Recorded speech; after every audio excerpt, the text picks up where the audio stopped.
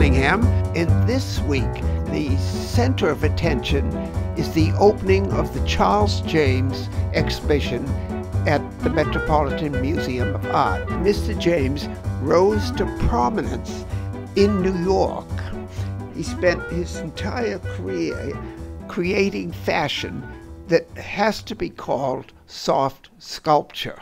He was the lone eagle of fashion in a world of commercial dressmaking. He was probably the last survivor of the vanishing splendor of couture fashion that really started on a downhill after World War I, and after World War II, it was finished. And although everyone oohs and ahs over the ball gowns, Mr. James always felt his greatest work was in the cut, construction, architecture, whatever you will, of the day coats. And also included is the loan of the only one made, Mr. James, 1937, what we would call a puffer coat. It was an eider-down-filled satin jacket meant for the client to wear to the opera over a dress.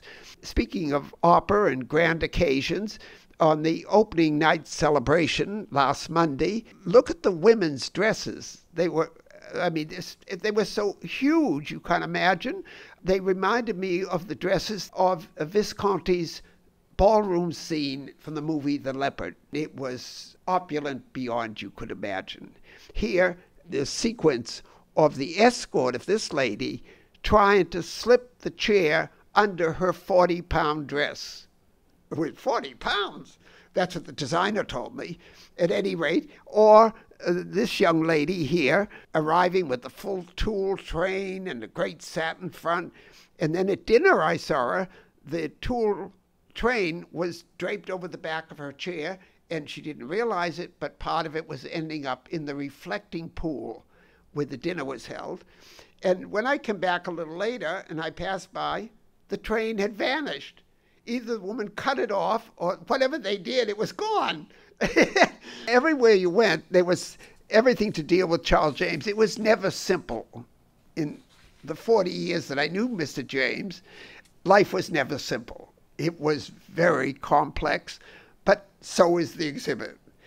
And it happened because the Brooklyn Museum, Arnold Lehman, the director, transferred the extraordinary Brooklyn collection to the care of the Metropolitan Museum's Harold Coda. And with it, the woman who cataloged for 5 years the Brooklyn collection, and especially Charles James, is now an assistant at the Metropolitan, and her influence developed that whole exhibit. None of it would have happened if Mr. James's last disciple had not donated all the workroom materials, mannequins, drawings, paintings, sculptures of Mr. James. Mr. James left them to him in his will. Mr. Lang has kept them meticulously in storage for 35 years, and he has now given them as a gift to the Metropolitan. It is the most incredible documentation of a true artist's work, and that it existed in fashion is almost inconceivable.